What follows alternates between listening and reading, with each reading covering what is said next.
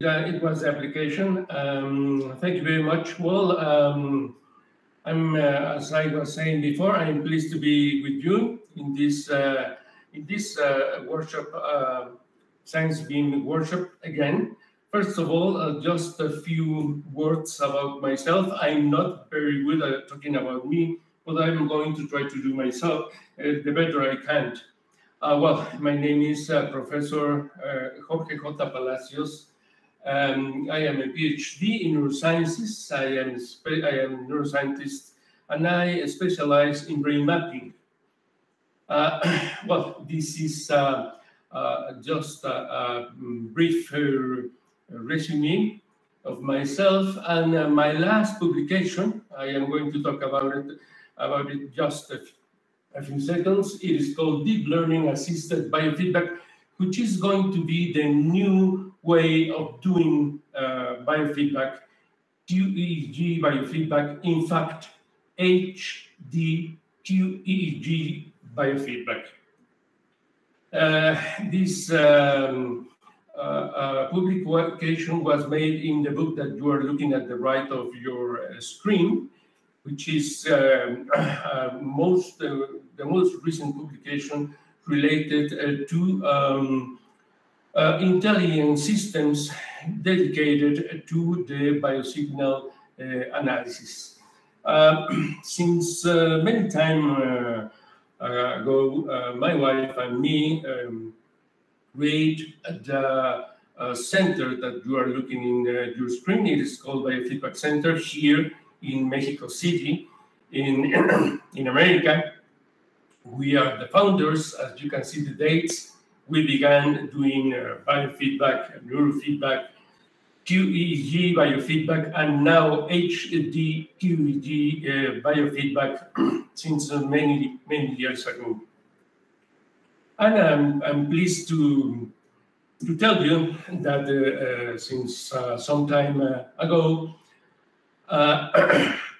we established this fruitful partnership relation with Science Beam. So also in our website, if you want to learn more about biofeedback and neurofeedback systems, you can visit us. It is in Spanish. In a few months, it will be also in English. The publication I was talking about is about this, about what you are looking at the screen. The use of deep learning solutions in order to obtain clean EEG segments from raw data and to process them in this type of system, which is a complicated but a specific net of different nets based on deep learning solutions to administrate the biofeedback process. All this is based in what we call HD. The HD stands for high density, and it also has a great resolution, high resolution. HD, high density, QEEG, quantitative EEG. And of course, as we already know, quantitative EEG comes from the quantitative analysis, online quantitative analysis of the raw data that were collected with the EEG devices. Today, we are going to talk about the fundamentals that are going to lead us and are leading us to this type of new approaches in biofeedback and the also QEEG biofeedback and also the so-called neurofeedback. So for that, I just decided to talk about the default mode network. And I am going to talk about the approach that is based in one key element of the EEG, which is its high temporal resolution. Anytime that you are doing, or if you are going to, when it happens, anytime that you are or were doing EEG, you have to think that you are working with a very powerful tool for the analysis of the brain waves. And this tool is, the power of this tool resides in its high temporal resolution. The default mode network, or DMN, is one of the large-scale brain networks. It is also known as the default state network, and it is also, well, previously it was known as the resting state of the brain. It was identified using functional MRI. There are you looking at the screen, you see the reference. This image was also published in Wikipedia, based precisely in this publication.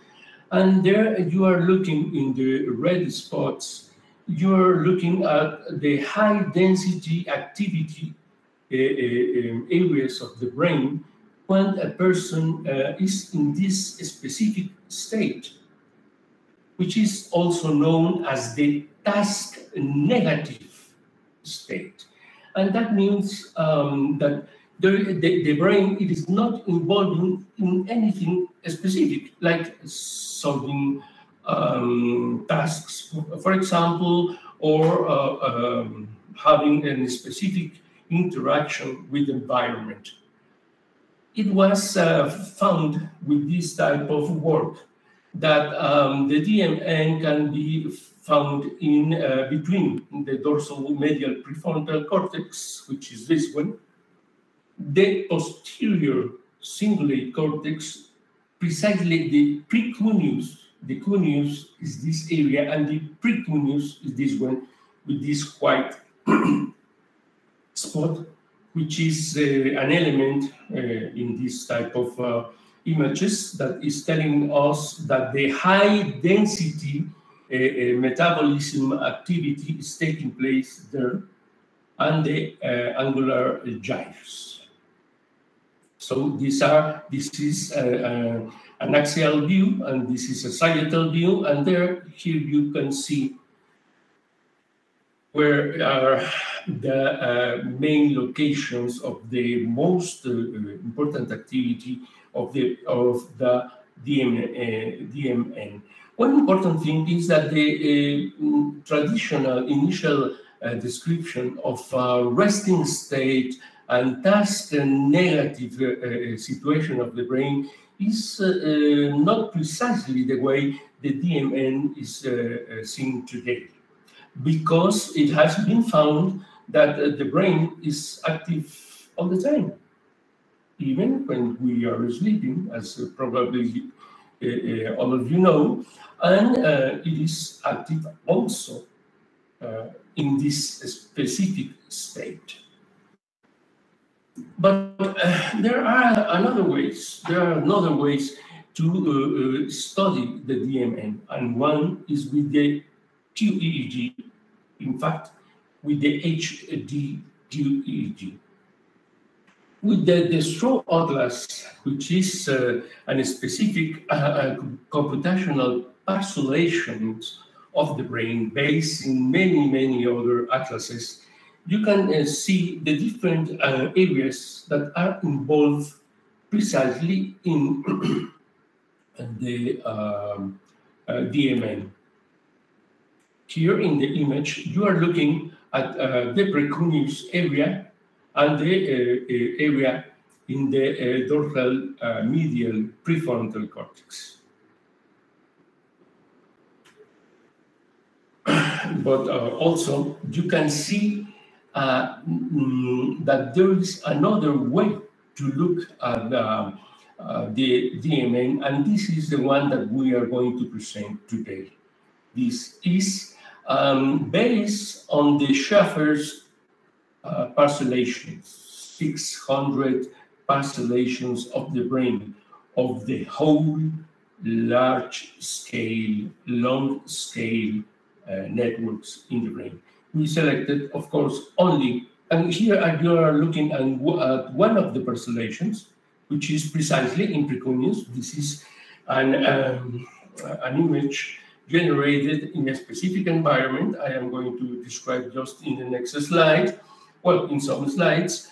And this image was generated in a specific neuroinformatic environment from an actual real MRI. And the power frequency bands were projected into the this brain model created from that specific MRI. Here we are looking at the distribution of the activity at the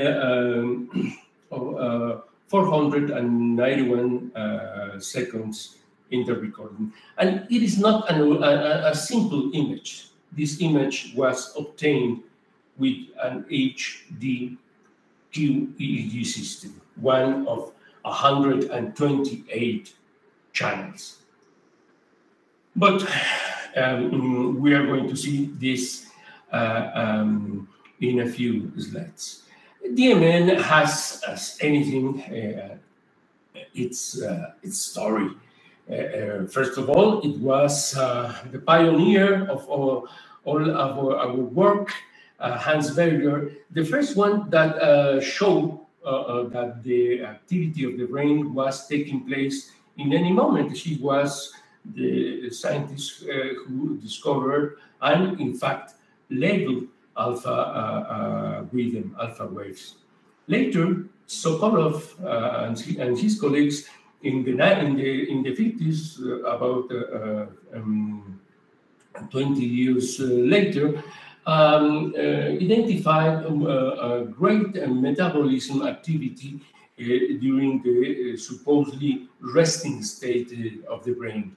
In the 90s, the PET scans start looking at the different type of changes that were taking place in the different brain areas when the person was supposed to be in this deactivated condition.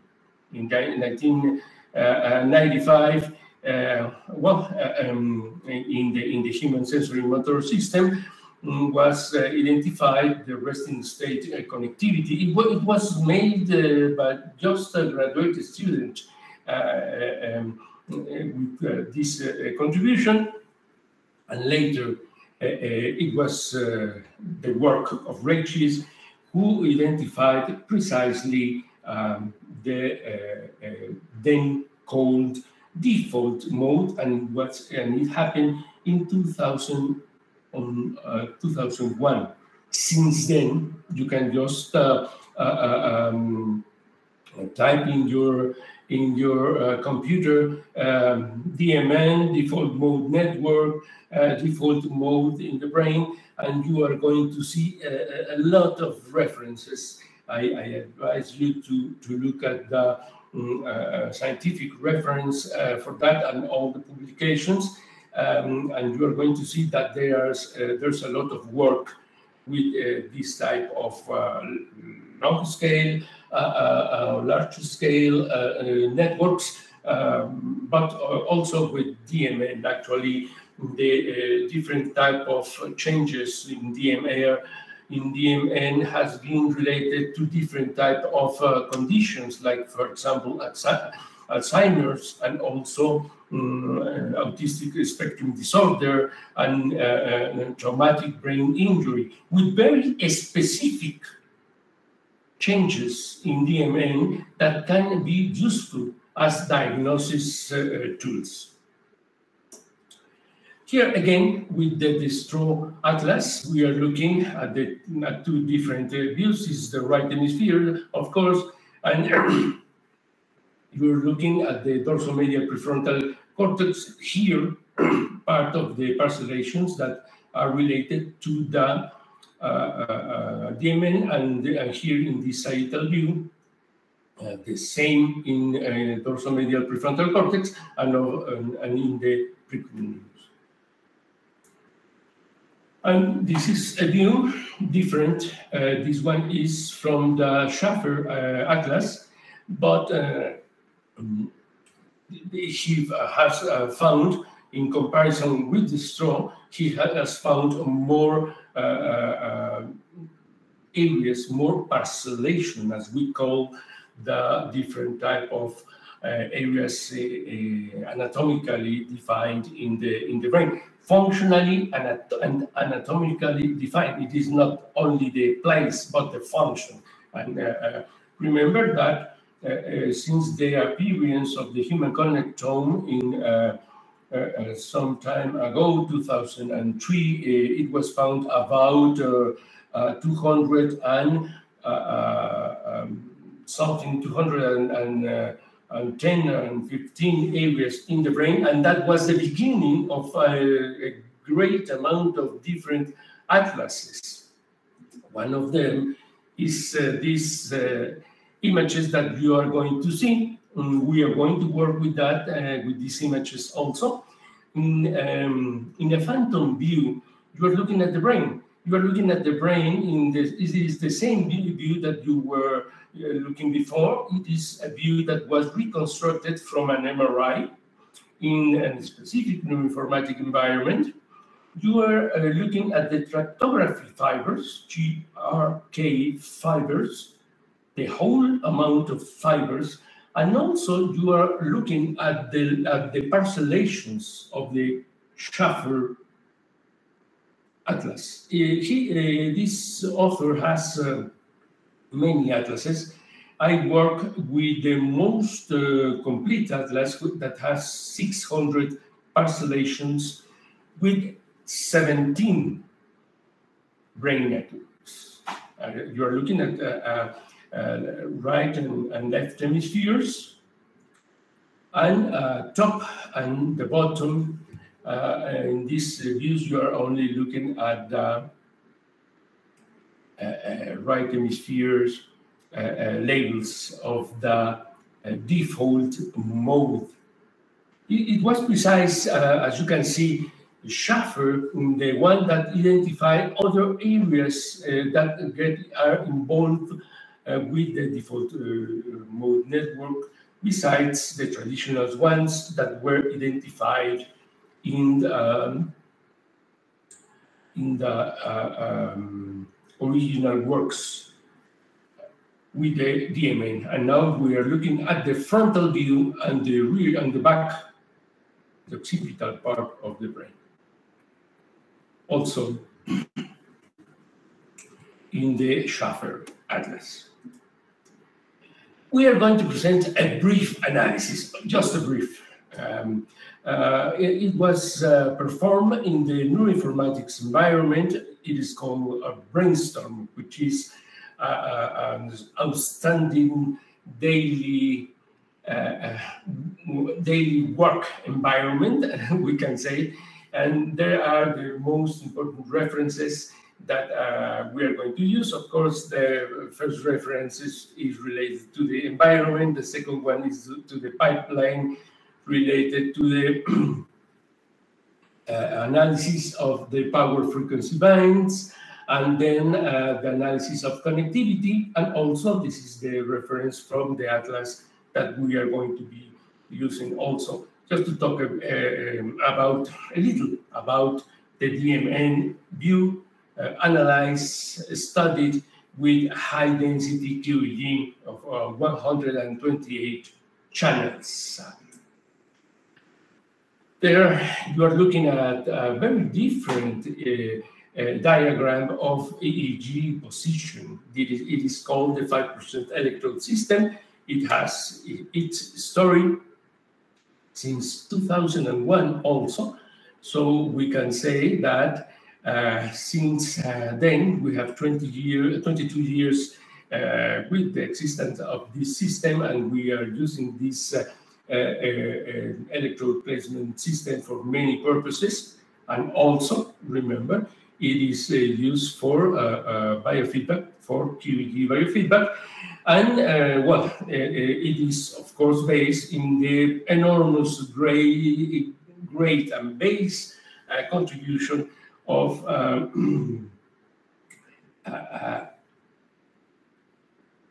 the 1020 international technique that everybody knows. And it was that technique was published in 1956, more or less. So it has been an important base since then, but in 2001 there was this another contribution based in the first one that has revolutionized the way we are studying the brain, and we are studying the brain networks also. Well, just a quick view to my navigator, to my file in my computer. Just take a look. We are going to be in this folder, and we are going to look at this database for the 128 channels. There are other channels, of course, 1924, 64 to 128. Even, in fact, there are even more channels. We can see systems of 256, and also we can see systems of 512 channels. And we are going to analyze this this file. All this was obtained with the E-Wave 128 channels. And we obtained this. We are going to see to the pre-processing line, which is the pipeline that we daily use or we use on a daily basis in the analysis of the EEG recordings. You are looking at the raw recording. It was pre-processed. It is clean. There has been run to obtain this a certain number of specific algorithms, machine learning algorithms, that cleans the recording of any type of artifacts in order to obtain a specific sections of the recording that are free from artifacts. Here you can see these red lines that are marked. These are blocks of the recording that are marked as bad blocks because they are not useful. Remember, this is an important element, no matter what kind of EEG device you are working with.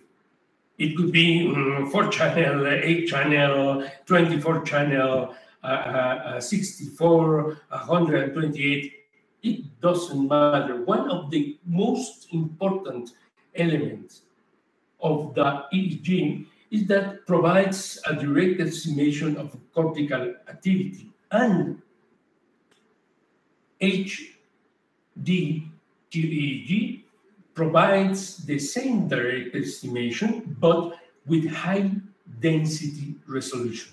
And you are going to see that in a moment. Here you are looking at the GUI of the informatic environment and also the recording, and here is the topographic view. This is the cap of with the whole electrodes, and this view, it is not, and there are no drawings. you have to think of that. These are reconstructions based on two elements. The 128 electrodes coordinates the fiducial points, nation, union, right and left ear,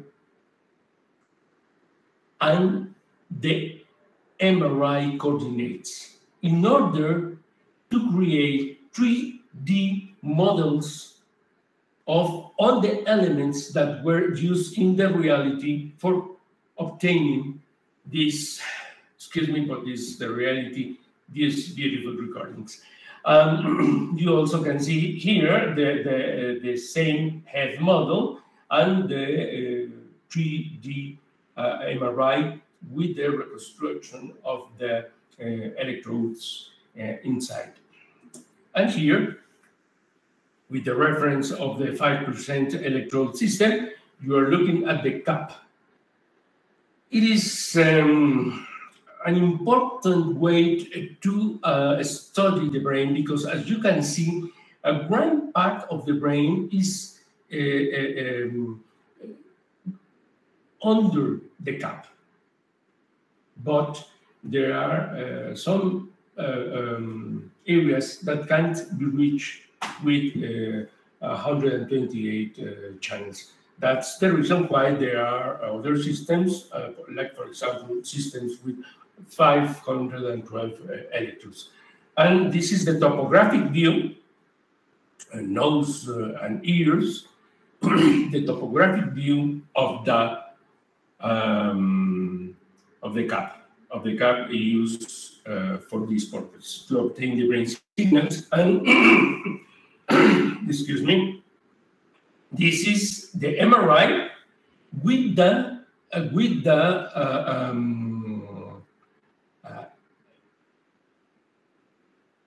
atlas of the Schaffer atlas, the atlas parcellation. It is traditionally used different type of colors since the beginning of this century to identify the different type of atlases. Remember, there are many. This one is the most complete. It was identified precisely by the 617 nets. And also, you are looking at the projection of the electrodes, of the 128 electrodes to obtain the recordings. And all these, for what? Well, all these to obtain that neural image of DMN. We are going to travel from power frequency bands, source imaging, to cortical projections in the MRI viewer. All thanks to the enormous temporal resolution of the EEG. We are not going to look at minutes. We are not going to look at time of recordings of 10, 15 minutes.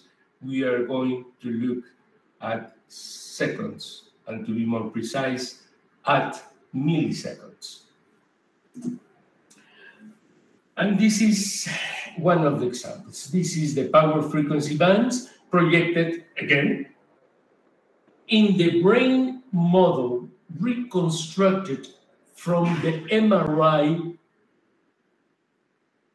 of the subject. Just a brief parenthesis here. In this modern and potent neuroinformatic environment, you can do the following procedure. You can have the files of they are called decon files of the MRI of the patient. It can be processed with a specific tool which is called FreeSurfer, and it can generate the images of the MRI that you see here. This files of these MRIs can be loaded here in this neuroinformatic environment. And this neuroinformatic environment is going to reconstruct the brain and the head model from that MRI. So if your patient has an MRI, you are going to record, obtain the signals of your patients and perform the analysis in the neuroinformatic model of the MRI of your patient. And if you do not have that MRI, then you can use the different MRIs provided by the neuroinformatic environment that comes from a huge amount of MRIs that are placed in free repositories of different important places like McGill University, UC San Diego, and many others. Now, in this image, following the pipeline of Niso et al., we project the power frequency bands in this segment, obtain the total power spectrum density with its distribution in the brain. Delta, theta, alpha. Look at the distribution of alpha, and you can see that it is not only alpha, but there are other brainwaves that has certain organization in the DMN places during the so-called resting state of the brain. Here we have beta, gamma 1, and gamma 2. And in this view, we can see the lateral view with the same power frequency bands distribution in the same order from delta to gamma 2, and also the parcellations according to the Schaffer atlas. Then we have the right hemisphere. And look, Schaffer was precisely right. These images cannot be obtained with low density devices. For example, if you are using 20 or 24 channels, you are not going to find this type of images because of the precision and the high density. If you are not working, if you are working with 64, you can have a certain approach, or if you are working with 32, you can be in the middle of the 24 and the 64, but this type of resolution of the precision can only be obtained from 128 and on, and of course with fMRI. So we are looking with very high temporal resolution at different type of networks, not only DMN, in real time, in different type of settings, even outdoors. There's a strong line of research of UC San Diego, with that type of line, with very complex and interesting BCIs. And of course, here, and look how precise is the localization of the activity according to that. Let me show you the front view. According to Schaffer's and occipital view. According to Schaffer atlas. But there's no the ending. This is the beginning. What if we project these power frequency bands into the actual MRI? Well, let's do it, and we found this. We found this, and remember the images we saw at the beginning of this presentation of the fMRI. There is a precise identification, localization in the coronal, the axial, and the sagittal slices of the DMN and its projections. And we can obtain also this. And there you can see how, well, look at this part, which is the precuneus, this slide with the precuneus, and also the prefrontal cortex, and also this temporal view, according to Schaffer. This is the one of the features. Well, you can see another one here in different slices. This is the sagittal view. This is the coronal view. Here you can see the DMN heart concentration of power, and since you are approaching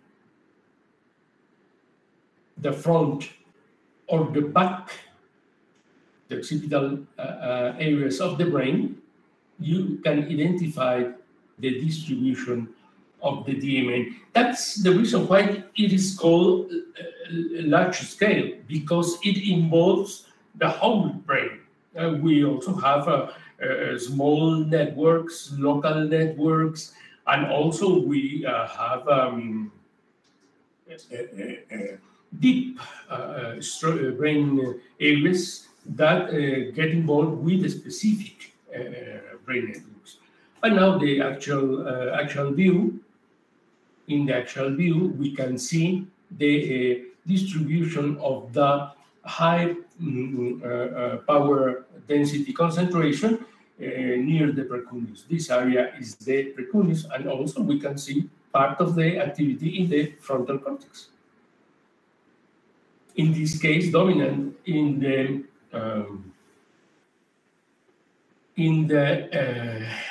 right and left hemisphere. Well, there are 50 minutes. Right now, I am going to take more time, if it is okay to the organizers. Now, we are looking at a more precise analysis. We have found the specific area of the precuneus where the high density is obtained. What is the difference? I would like to do the comparison between the other systems, 64, 32, and 24. But there's no time. We are planning a more wide, detailed seminar or workshop related to this type of tool, this neuroinformatic environment. And maybe there we can do this type of comparison, because if you look at the images of the low resolution devices, like for example, 19 channels of the traditional 1020 technique of created by the great Professor Herbert Jaspers in the 1950s. If you look at that type of images, you are going to see the lack of resolution. You are going to see how the DMN gets projected to areas that are not really involved, and that you do not see in the fMRI, and of course you cannot see with 128 channels. This is the coronal view, also in the precuneus, because as you may know, when you select a specific point in the MRI, it synchronizes all the views. It synchronizes all the views. This is the left hemisphere in a sagittal view, and then you have the right hemisphere in the sagittal view. As I was telling you, it was more dominant in this case, and only in this case, with this person, the DMN in that precise moment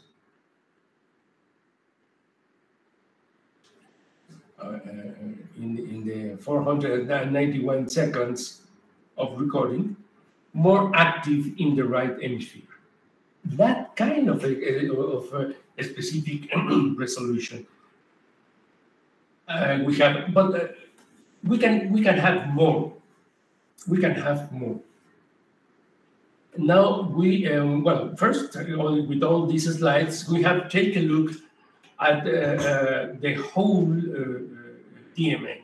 But now let's try to find a specific parcellation of the DMN. It is called LPPL. That's the name Schaffers gave to this precise parcellation I am showing you here. So, with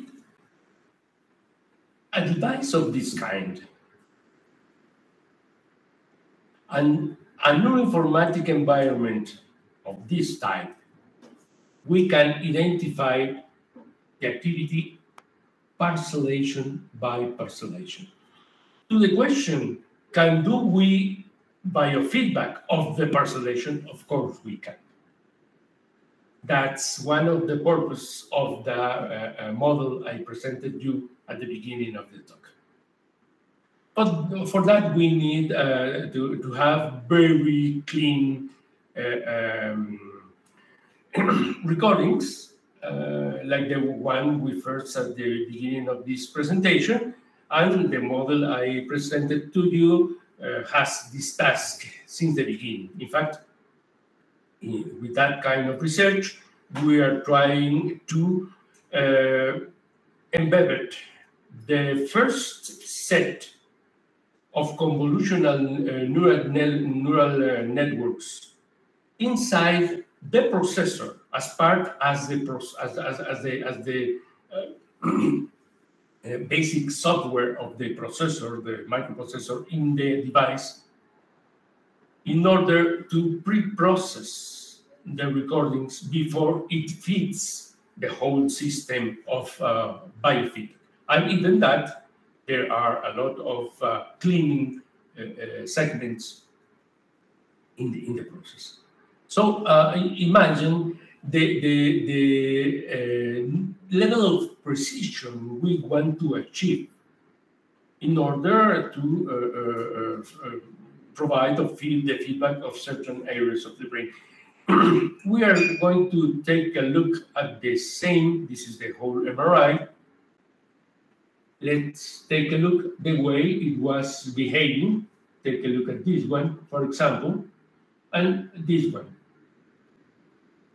The way the DMN was performing during these seconds in the recording. In this sagittal view, this coronal view. Remember that it is the distribution of the power frequency bands. And in this axial, and you can see that, well, it is, I would dare to say that it is more precise because of its temporal resolution and the type of atlas and parcellations that we are using, and the control of conditions during the recording, that it is much more precise than the static fMRI. And this analysis came from here. At the right, you are looking at the graphic user interface, the GUI. These green elements are the different parcellations. There are 3 different groups of parcellation only for the DMN, and there you select one of the parcellations, and then you ask the system to find this parcellation in the MRI viewer. Of course, I can ask for this, but the idea was to find a not so easy to look or not easy to find parcellation of the DMN. And after obtaining that, you are going to see how, look at this. This is, with this type of, remember the image of the fMRI, the high concentration, but the image was diffuse in the fMRI. Here it is very precise with the different types of power density distributed in the cortex. Here we have the coronal view and the axial view. So this is an approach for the analysis of the DMN with the high-density QEEG systems, which are the basis for the new era of biofeedback, QEEG biofeedback. And just a few introduction, like a trailer of the next presentation that maybe in the next workshop we will make, or in the specific workshop about this environment. Speaking about the brain networks, well, we are going to look at we're going to make a trip from source localization to functional connectivity. In this case, excuse me, large-scale networks, because we are talking about DMN, that's all.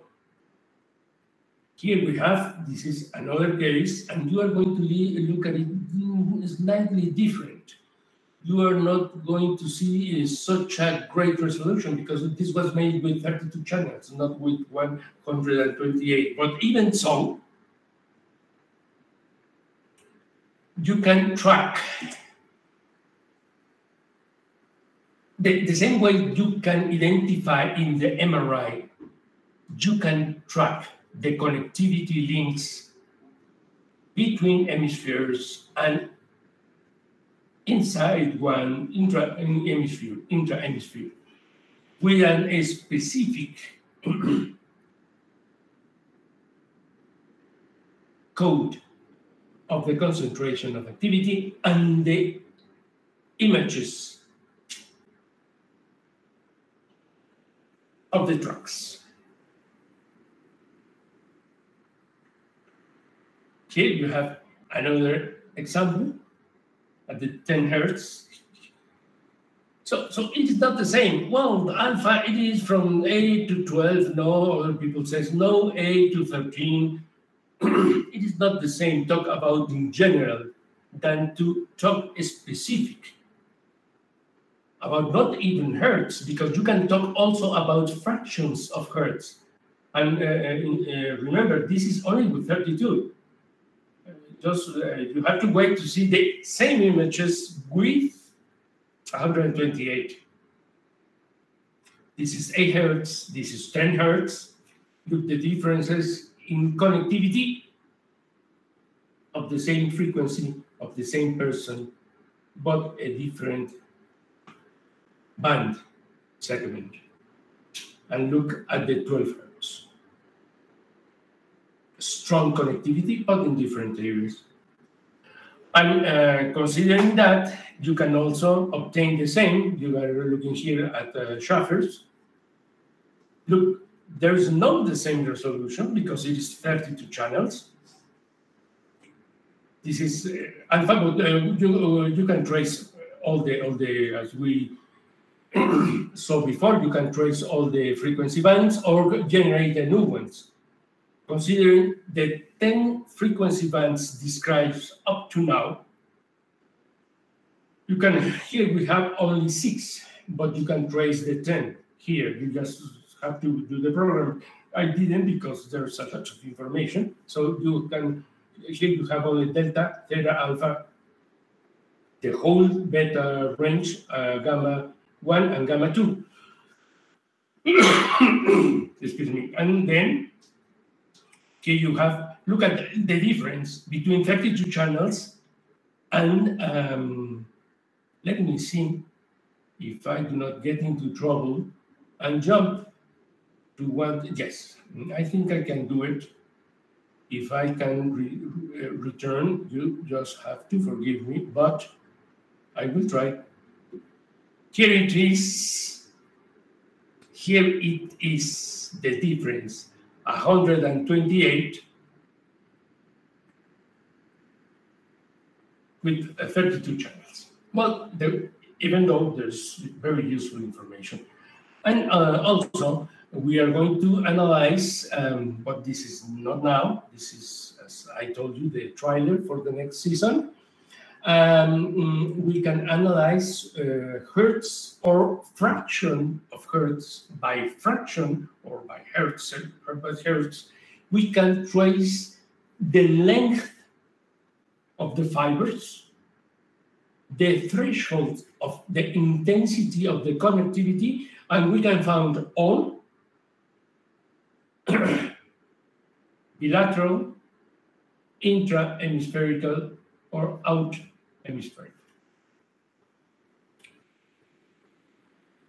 Here we have another view of the 10 hertz of the same persons with the same recording.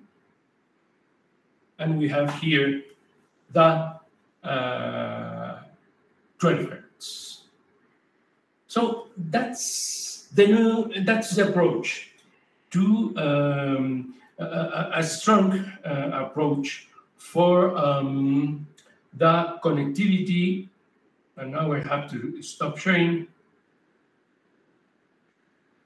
This is a strong approach to the connectivity analysis, functional connectivity analysis. You just have to imagine this in very specific condition. Of course, eyes closed, eyes open, doing nothing in the so-called resting state. You can imagine this, eyes open in a very specific task, in a neurocognitive task. You can imagine this in many other conditions. So this is it. I don't know if you have some questions. Please use your microphone. I can answer directly instead of taking your time, consuming your time reading messages. So feel comfortable. If we have time, I'm looking here in WhatsApp to Dr. Amini. Maybe she can tell us.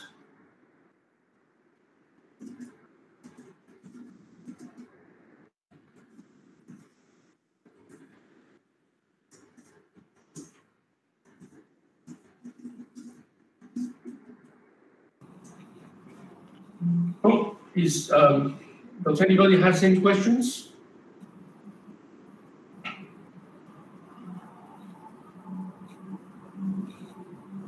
I do not hear. Okay, so special thanks to dear Melina and dear Dr. Professor Palacios, for you to complete and the perfect presentation. So, does anyone have any question?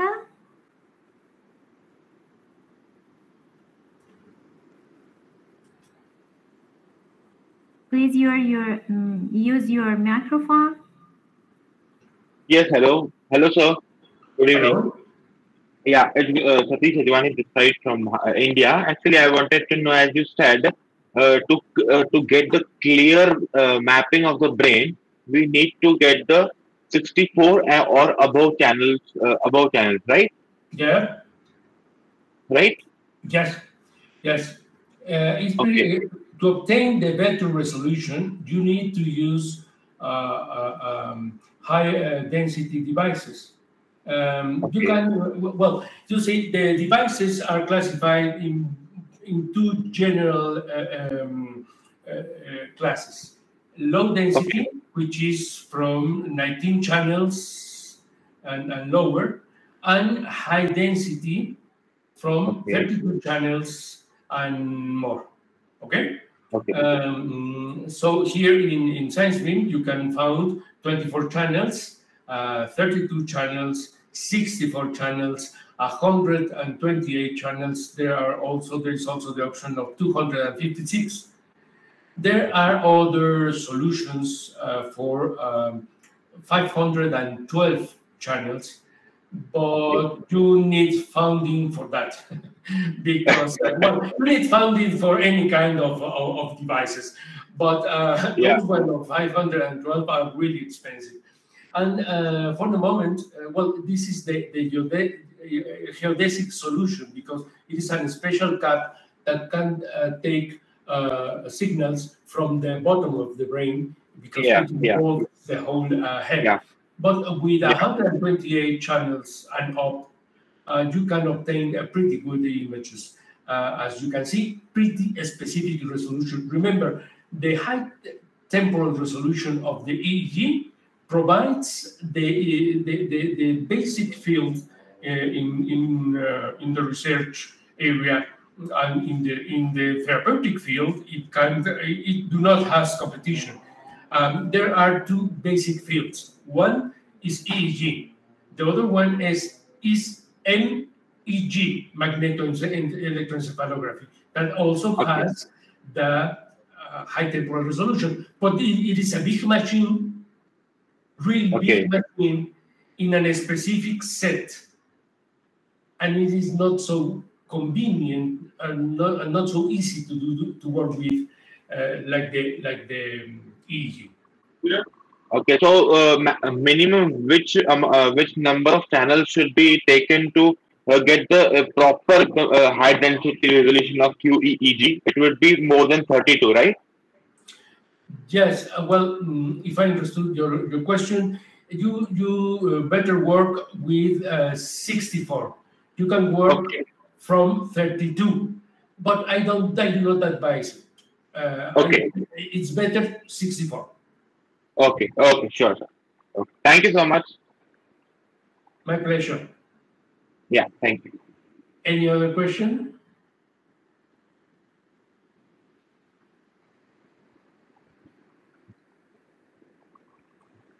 Can we talk here about biofeedback and neurofeedback, both different? Like, Well, the general field is biofeedback. You know, in the 90s, a certain group of American therapists coined the name of neurofeedback because yeah, they were working with only the biofeedback of brain waves. brainwaves, yeah, The general term is biofeedback. It doesn't matter. It is peripheral, like EMG, ECG, temperature, finger temperature, whatever, or EEG. okay, Depending on of the approach, you can use classical neurofeedback, which is 1 channel, 2 channel, 4 channel, 8 channel, okay, to quantitative EEG, which is from 19 channels and on. Okay, but quantitative EEG is only for 19 channels, as the people from this area call it quantitative EEG biofeedback. But they work only with 19 channels. They do connectivity, but only with 19 channels, which is, as you can see, not the same thing. Yeah. Okay. But the time is changing. Devices are cheaper and cheaper and evolving. Yeah, evolving. So in the near future, HD QEEG is going to replace the traditional quantitative EEG biofeedback of 19 channels. You are going to see that in the coming years. Yeah. Yeah. Well, if there are no more questions. Okay, thank you so much, dear professor. And now, actually, I will say goodbye until tomorrow. And dear participant, I hope you also are satisfied with today's webinar. And the webinar will start tomorrow at the same time, and the link will be posted in the group. So thank you very much, and have a good day. Goodbye.